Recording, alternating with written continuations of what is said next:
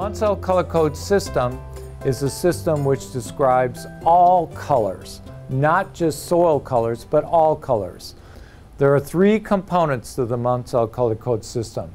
It consists of the hue, which is the color of the rainbow, the value, the lightness or darkness of the chip, and the chroma, which actually imparts an intensity to the color of the chip that you're actually seeing. So let's determine soil color. It's a lot easier for a soil to be in a wet situation. You can wet up a soil very easily than it is to wait for the soil to dry. So soil color is usually taken moist. This is the Munsell color code book, and I'm turned to the 10YR hue page, which is actually very common for the soils here. So you're taking the moist soil and you're putting it in the back of the chart, and you're trying to match it up with one of the colors. And it just so happens that this particular soil has a color matches up quite closely with 10YR hue, value of 3, and a chroma of 4 for a color of 10YR34. And then you can flip to the side over here. You can look at the side. It's dark yellowish brown.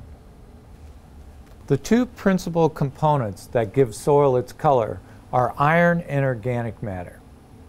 And on this display right here, which you can see, are all the different colors that result from different oxidation states of iron.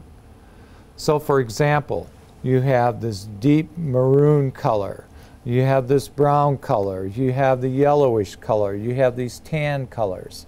This is one of the major coloring components of soil is iron. The oxidized iron, Fe+3, imparts lots of reds, browns, yellows, tans, oranges, and so forth.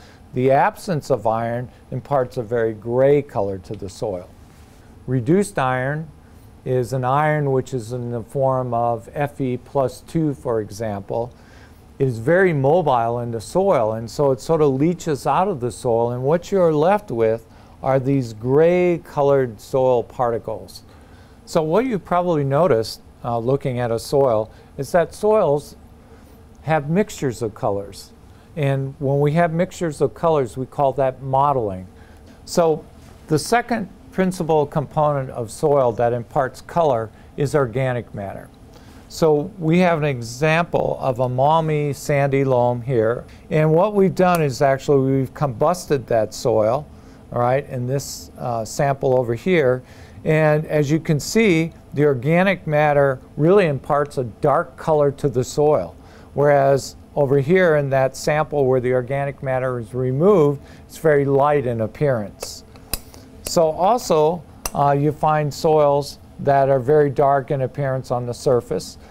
This is a soil from Iowa. Lots of organic matter and parts of very dark color compared to soils from Alabama, Georgia, Tennessee, Mississippi that are very red in appearance, have a very low organic matter content.